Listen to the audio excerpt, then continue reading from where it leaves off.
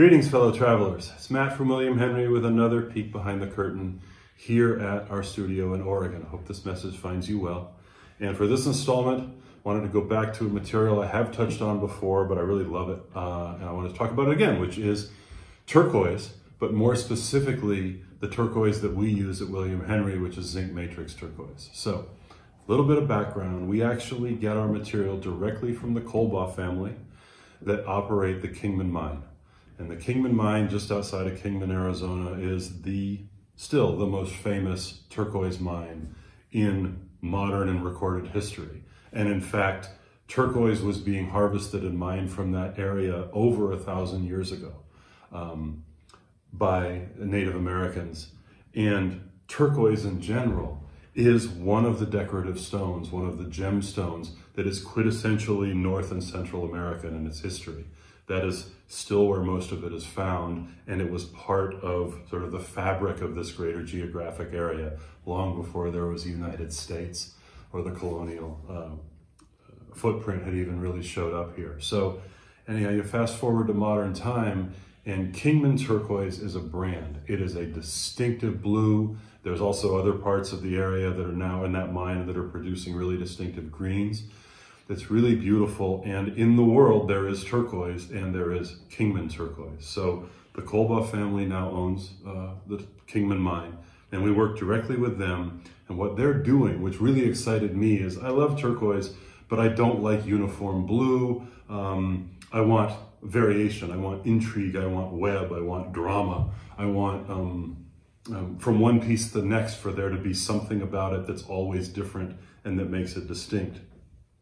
So what they're doing is taking these raw chunks of Kingman Turquoise from their mine and then recombining them in a liquid zinc matrix, infusing all of that together so that when you're done, you've got basically a zinc web running through these chunks of raw Kingman Turquoise. And it's beautiful, and it's really structurally sound. It makes a really strong final piece of stone, which is great in terms of how we're going to use it.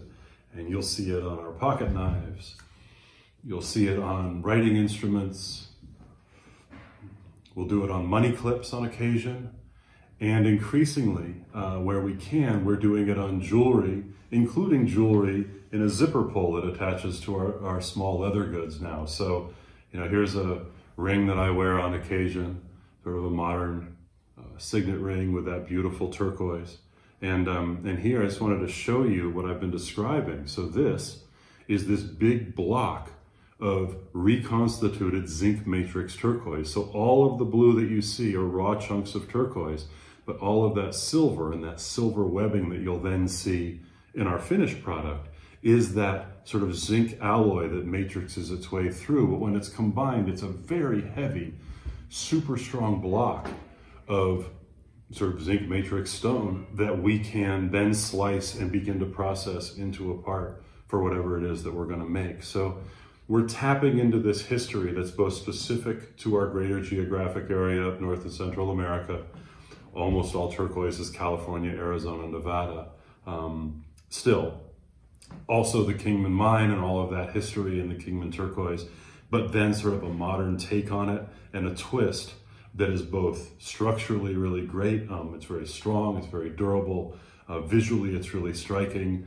One piece to the next, because of how it's made, it'll never look the same. So it's looking back and looking forward and exactly the right thing at this moment. So that's Zinc-Matrix from William Henry. We love to use the stuff. We're going to continue to. The guys that do it are playing around with other combinations of really cool things that they're mining and then recombining in that same area. So you never know what'll show up next from them to us. In any case, thanks as always for spending a little time with me. We'll see you next time.